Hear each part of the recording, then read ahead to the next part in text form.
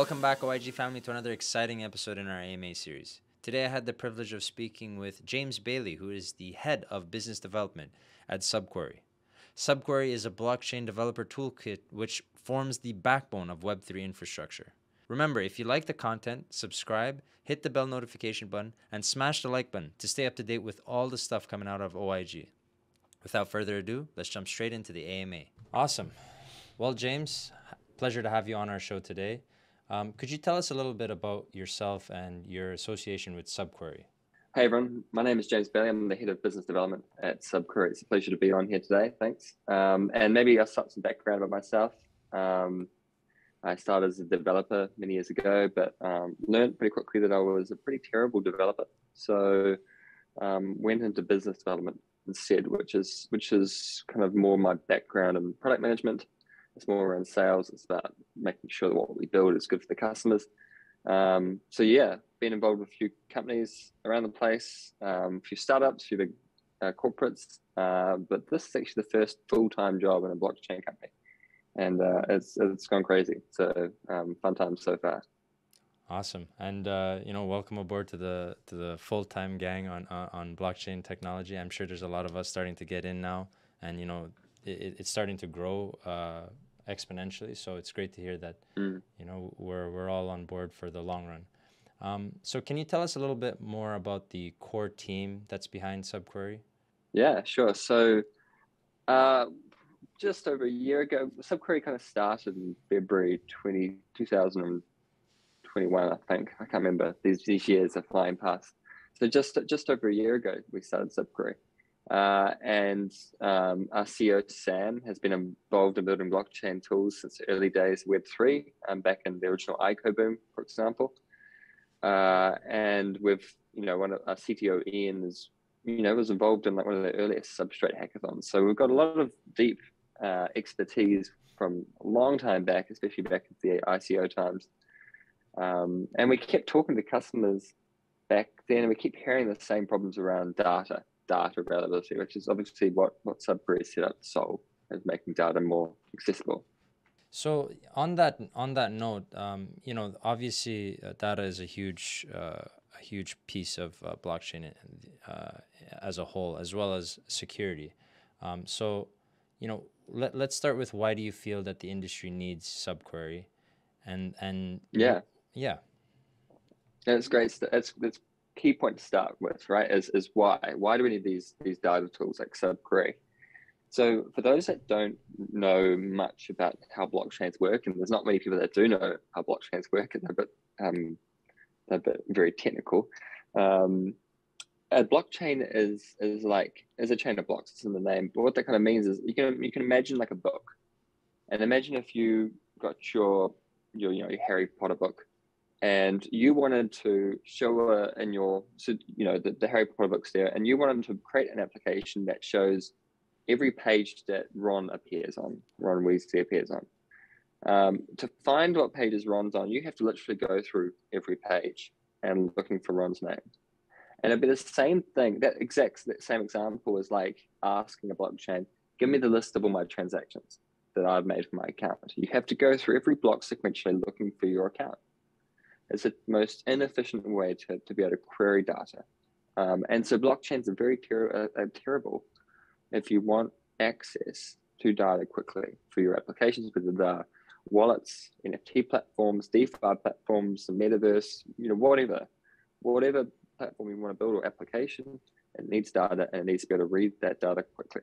And that's what we do at SUBQUERY. We build a tool that makes it very easy for a customer of ours, like an NFT provider or a DeFi application or whatever, to build a pipeline to access that data, build their own custom API, their own fast, flexible, reliable, and eventually decentralized API. And that API is built with SUBQUERY. SUBQUERY gives them an API for their app, and they can build better applications with that faster, more easily, and feel safe that it's going to keep running in the background. And that's a very interesting example, which pretty much explains how SUBQUERY aims to fix the data query within blockchain industry. But how does it achieve this? Because obviously, I'm sure there are other, you probably have competition that has tried to do the same thing, or maybe not. But how does SubQuery aim to solve this? And also, what's unique about it from SubQuery's perspective? So the way that we solve this is essentially building a tool that scans the blockchain. So as soon as something's added, as soon as a new block is added, it will go through and scan that new block for any information that you want to know about. So when you're building a SubQuery project, you're basically telling it, I only care about this information. I only care about actions or events in my smart contract. And SubQuery will monitor the blockchain and find that stuff. So that's kind of how it works in a nutshell, how you set it up. And it's very easy. We make it extremely easy for developers to get started. That's one of our main priorities with how we build SubQuery. It's got to be easy and accessible. And with that being said, I would assume that the majority of users would be developers. Is that right? That's right at the moment. So at the moment, SubQuery is a developer tool. There's no doubt about that. And at the moment, most of our customers are developers for building new applications. But that being said, we are moving towards a decentralized SubQuery network. So the whole point about SubQuery network is that anyone around the world can help us run the infrastructure for these projects. So the problem with the existing SubQuery, it's not a huge problem, but it's something that is a bit strange in a decentralized world, is that all these decentralized apps are relying on the centralized service, and it's running very well. It's not going down, but it's a point of failure. It's a single point of control. So we're trying to rebuild, or not rebuild, but extend SubQuery so that we can run these projects in a decentralized way. And that means anyone can, you can, I can, anyone else, and we can all run these projects on our computer. They're all very easy to run. They cost some computation, but I can be rewarded for all the work that I do, A, indexing that project, and B, for the amount of queries and requests for data I answer. So that's the kind of model we're coming at. And through that, we're building a lot of ways for non-technical, non-developers, non-infrastructure people, non-application builders, normal, everyday people that are really interested in SubQuery and what we do, to take part. And that one of those ways is by delegating. Delegating is essentially staking to your favorite indexer. So there's an indexer which is running the computation software that's running and providing data to the network. And as a delegator, you can pick an indexer that's doing very well, that's got a really good knack for finding early stage projects before they go big. And you can stake or delegate your tokens to support that indexer, and you can get a cut of the fees, the rewards that the indexer receives. So it's like staking, but it's more active. It's not like putting your tokens and assets into like a fund. It's been very active about who you support and what you support. Essentially, you're providing, you're supporting actually a tool, and that's being used, and you're reaping the rewards of it being used. So as the popularity rises of that tool, so exactly. Does the reward, right? So very interesting dynamic there. And you mentioned that as of right now, I would assume that we're still SubQuery is still in a centralized form factor, but potentially will be upgraded to a decentralized form factor. And when do you think that would be? So, well, it's sooner than you think, actually. So SubQuery, there's three products of SubQuery. There's an SDK, which is an open source piece of software that anyone can use and anyone can run. So we have customers that have taken that SDK, that have written their projects in it, and that are running that on their own infrastructure. So we don't deal with that, okay? Like, it's free to use, it's open source, and it always will be free, okay? There's a hosted service or a managed service, and this is the second product. And many customers in Polkadot, so some of the biggest wallets that a lot of us will use every day, a lot of the scanners, NFT platforms, huge amounts of customers will take this SubQuery project and we'll publish it to our managed service, and we'll run that infrastructure for them. So we save them all the time and hassle running the infrastructure, which is, if you've ever run infrastructure, it's a pain in the ass. It's painful. So we run that for them. And we're doing I think more than 300 to 400 million API requests per day. Wow. To all the different projects in the hosted service. So this is already quite large.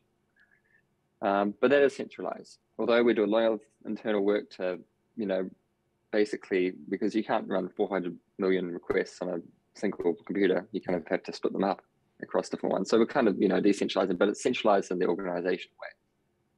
The SubQuery Network, though, is coming out. And we've just finished what we call season 2 of the test network. We're going to do 3 seasons. Season 1 was a very early alpha. Season 2 was kind of like a beta. And season 3 would be a public beta. We just finished season 2. We had 150 indexes invited on in our test network. And we managed to test most of the index behavior. We managed to simulate some serious level of network activity. So we simulated 2,000 requests per second, which is essentially 200 million requests per day. So we've kind of already simulated the network can scale, to that size that we need it. So it's coming soon. I think we've now got enough information that we need to line up for the public testnet, and that's going to kick off in about 2 weeks' time, and line ourselves up for going public. So token sale, launching the mainnet, and here begins the SubQuery network. Amazing. So, I mean, with 150 indexes, you surely had enough time to stress test the network as well as the platform. It's not just stress testing like the network, it's also stress testing like our documentation and our support processes, right? Because these indexes are some of them are really technical, and a lot of them are just our ambassadors. And some ambassadors, again, very technical, and some not so. And so they had to we had to figure out where in our documentation, we skipped over parts. So it makes everything better in the end. We found that it was actually our load generators that were peaking, not the load in the network itself. We couldn't simulate more requests. Amazing. We had the limit there. Really cool stuff.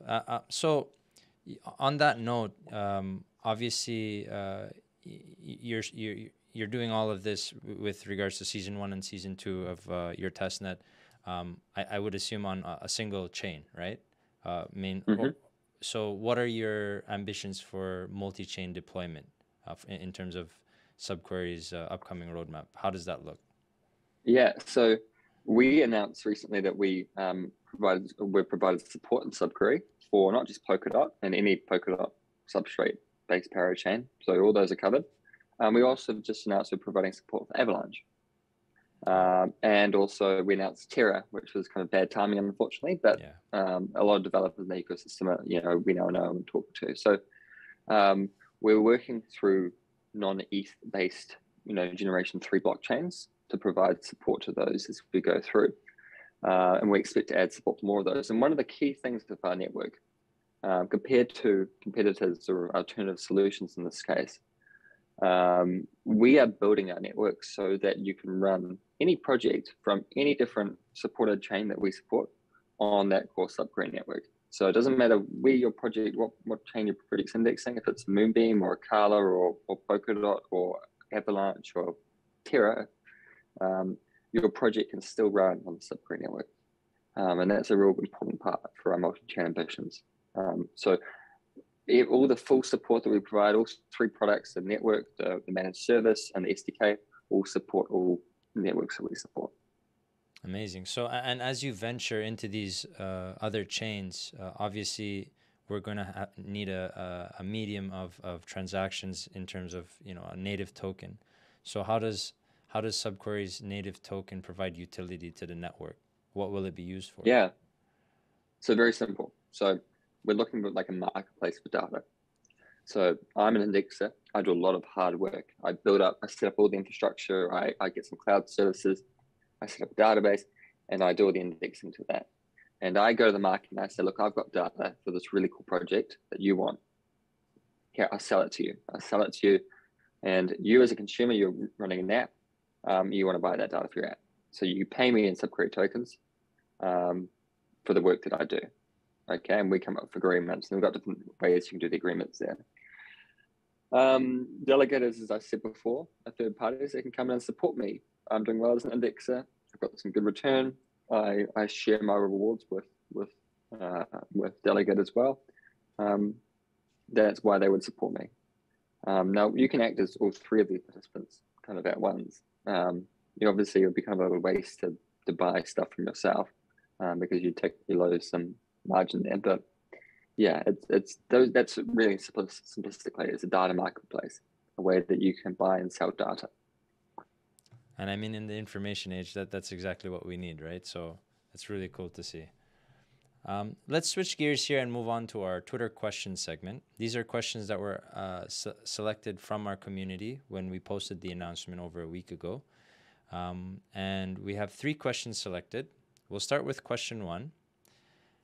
And this person asks, as I read that the main purpose of SubQuery is to provide data for projects in Polkadot and Kusama blockchains, will SubQuery participate in either of the 2 parachain auctions? Do your products and services require additional parachain features to run? That's an excellent question. And it relates quite well to what I was thinking around this. So we're lucky that we've been in Polkadot for a long time, and we've been able to watch a lot of the parachains launch. We've worked very closely with most parachains. Actually, we're on kind of very close basis with many of them. And what we saw is that yes, launching a parachain is really interesting. It's a really great community building process. Galvanizes the community for your direction and allows you to reward them. It's a lot of work though. It's a huge amount of work. And when you step back and think our priority is to launch the SubQuery network, what made sense for us is to launch as a smart contract on an existing parachain. And so we've decided to launch with Akala, and Akala's parachain. Will be one of the first projects launching there. And we can focus on building the network, and they can focus on building the infrastructure, the chain itself. There's also some benefits that they're bringing us, like an on-chain decentralized exchange. You don't have to pay in SubQuery tokens, you can pay in whatever you want. But yeah, there's benefits there. That being said, though, we do have some longer-term plans for more features that we probably can get from Akala, or we'd have to talk to Akala about getting. And that's when it might make sense for us to go to our own chain, our own parachain. But there's no immediate plans for that, primarily because if we want to get to market fast, we got to focus on the core thing. We can't spend time launching parachain, doing a crowdfunding auction, going for a slot, all that stuff. It's a lot of extra work. It's an extra like 3 or 4 months. Exactly. And, launching on an existing infrastructure provides stability for you, like you said, to focus on the product, right? So that creates a seamless transition to your main launch. And, looking forward to that, right? Exactly. Yeah. Awesome. So let's move on to question number 2 here.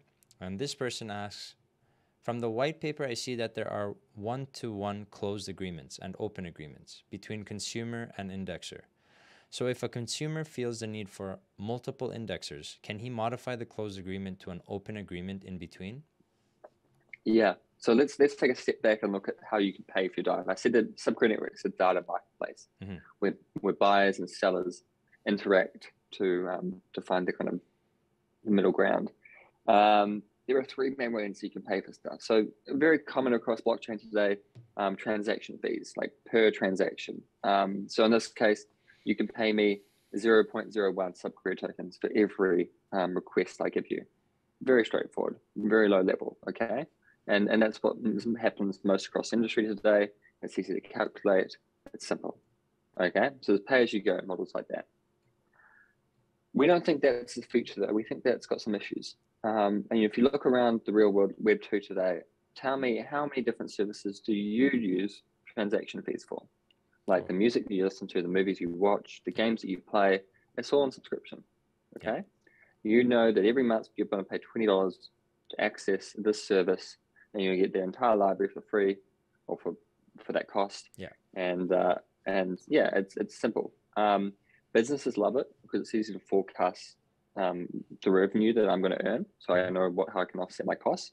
And consumers also, well, some love it, some don't, but it makes sense because you know how much is going out of your bank account every month.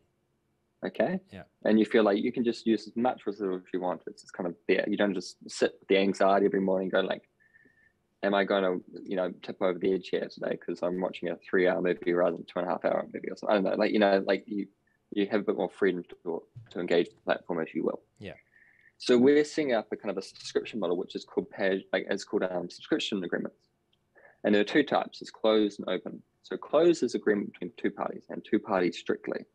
You and I agree that you're gonna buy 1,000 subquery requests a day maximum for 10 subquery tokens. Okay, so every day you get up to 1,000. What is that? Go crazy. Have as many as you want, and you're gonna pay me 10 subquery tokens at the end of that day. So it's kind of like a subscription model. We can renew this constantly. Okay, so we're happy with it, things are good, we can renew. We can also renegotiate, we can increase the limit, whatever. But there's revenue and cost stability. There's open agreements, which is slightly more advanced. So the closed agreement is between two parties, you and I, and open agreements between infinite number of parties. So there's this plan that we've put up. Okay, we've agreed that there's 1,000 subquery tokens, 1,000 requests per day. There's 10 subquery tokens. That's our plan that we've agreed on.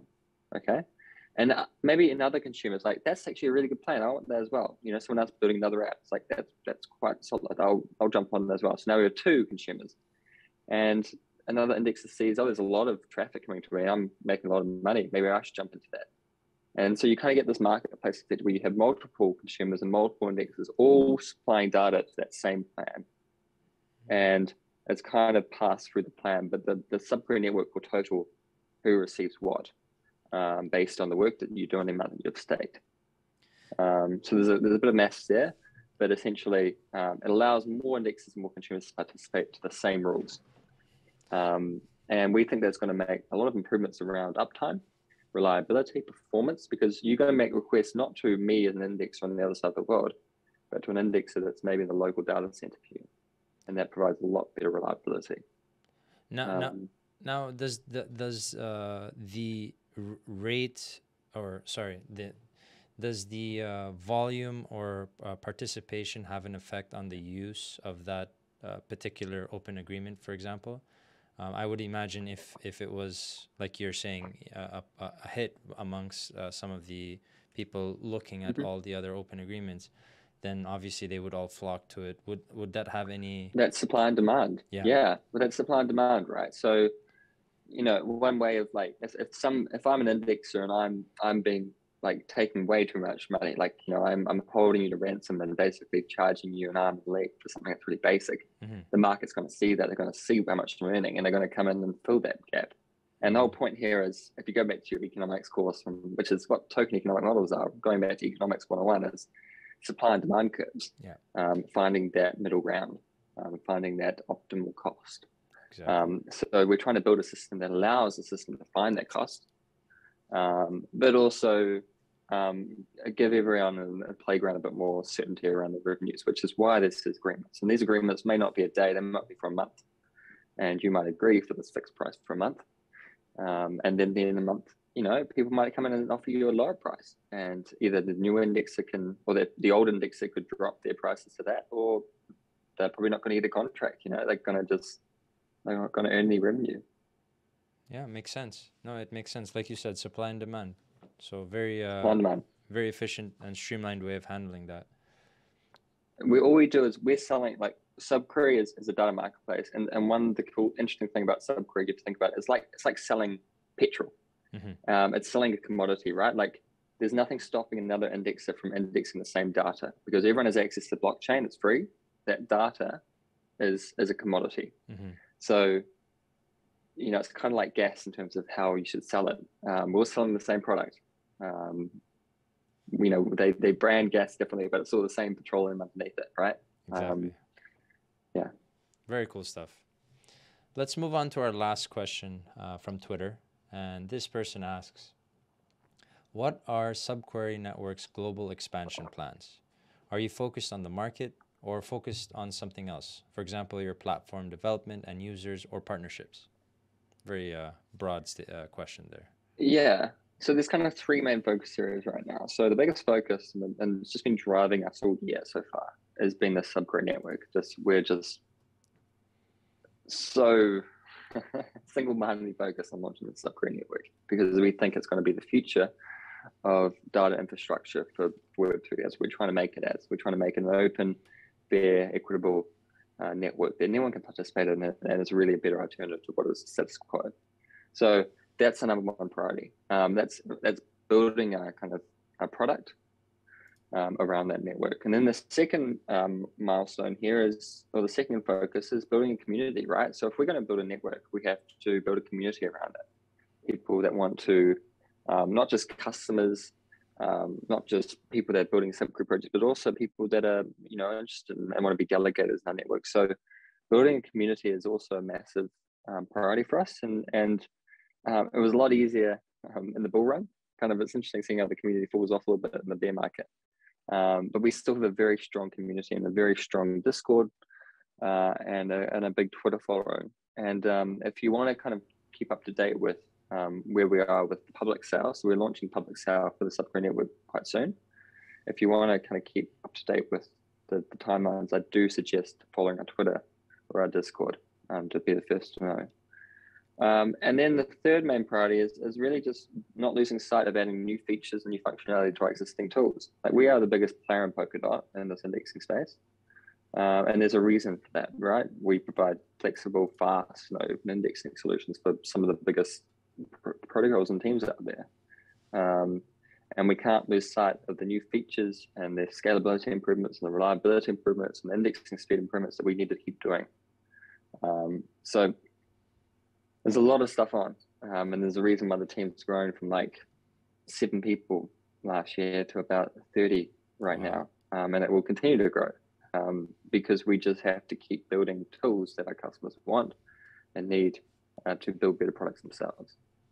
And obviously a lot on your plate, so you need the extra support from the team, and obviously that's gonna show in the product's quality in the long run, right? So very, very good stuff. The key is to get everyone around a shared kind of goal of what we want SubQuery to be like in a year's time. Because if you look at every decision to those like goals, if you have the clear goals, like we want it to be like this, and if you look at every decision around like, should we build this or this, or should we spend time on this, you can always ask, like, does it help us achieve those goals?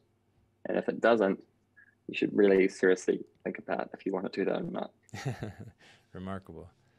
Well, that wraps up our Twitter questions segment. So we'll just wrap up here and go over to our last couple of questions, which really revolve around, SubQuery's achievements to date. And it's been a long time coming, obviously, and you guys have been in development for a while. So what could you tell us some things that you are proud of that you've achieved so far? And also looking forward, what are you most excited about? Yeah, the multi-chain stuff I'm quite proud of. We've always wanted SubQuery to be multi-chain. And we've said this for a long time. And we're talking about this for a year before we kind of got around to actually doing it. And we finally kind of launched support for Avalanche and for Terra. Bad timing, but still important. And we've now, like, the first time you do this is really hard. Like, rewriting or re-engineering your code to work across different chains, it's tough. But the second time and the third time, it gets easier and easier and easier, because by that time you've re-engineered most of the main components so that they're very configurable and flexible. And so now on, it's like adding new chains is not that crazy. It's not that difficult. It's kind of like, it's a common process that we know we have to do and achieve. So I'm looking forward to seeing a quick succession of new layer 1 supports this year. We have a goal of a pretty high number of support. But there's a lot of networks out there that don't have any tools like SubQuery, and their developers are hurting because they need it. Yeah. So we're moving into those networks as soon as possible. And then this network, as I said, this whole year has been consumed by this damn network. And finishing season 2, this kind of closed beta with 156 indexes and pushing the traffic through that we want to, that kind of like ticks all the boxes of us saying, like, yes, we haven't made a huge mistake. What we design and what we're going to build, it's probably going to work. There's no reason why it's not going to work. It's like a big test point for us. It was like seeing a car roll on its wheels for the first time. And so that was a real cool milestone. And yeah, launching the main network this year, that's going to be a big one after us. Amazing, amazing. And obviously, you know, with all the things we've mentioned today, where can everybody that's watching this AMA find you guys? Yeah, so we're pretty big on Twitter. Go look for us. SubQuery Network is our Twitter handle. And then also jump onto our website, go right down the bottom, and you'll see join us with Discord. Most of our community is on Discord, whether you're a developer, whether you're just an investor, whether you're just curious. There's a place for you on Discord, and we have like 30,000 people on that Discord supporting each other and answering each question. So it's a very friendly place too. That's kind of our main location, our main community. And that's the best place to go for updates and get maybe sneak peeks of what's coming. Yes, so to all our viewers, the official links will be in the description below. Thank you to James for being on our show today. It was a pleasure having you and talking about the future that SubQuery is making for blockchain industry and the world of data. So thanks again, James. It was a pleasure having you, and we can't wait to have you on again. It was my pleasure too. Thank you very much, and excellent questions. Great topics, and it's always good to talk about different ideas like this. Awesome. Thank you.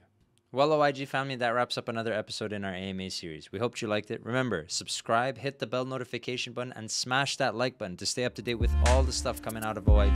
Until next time, we'll see you soon.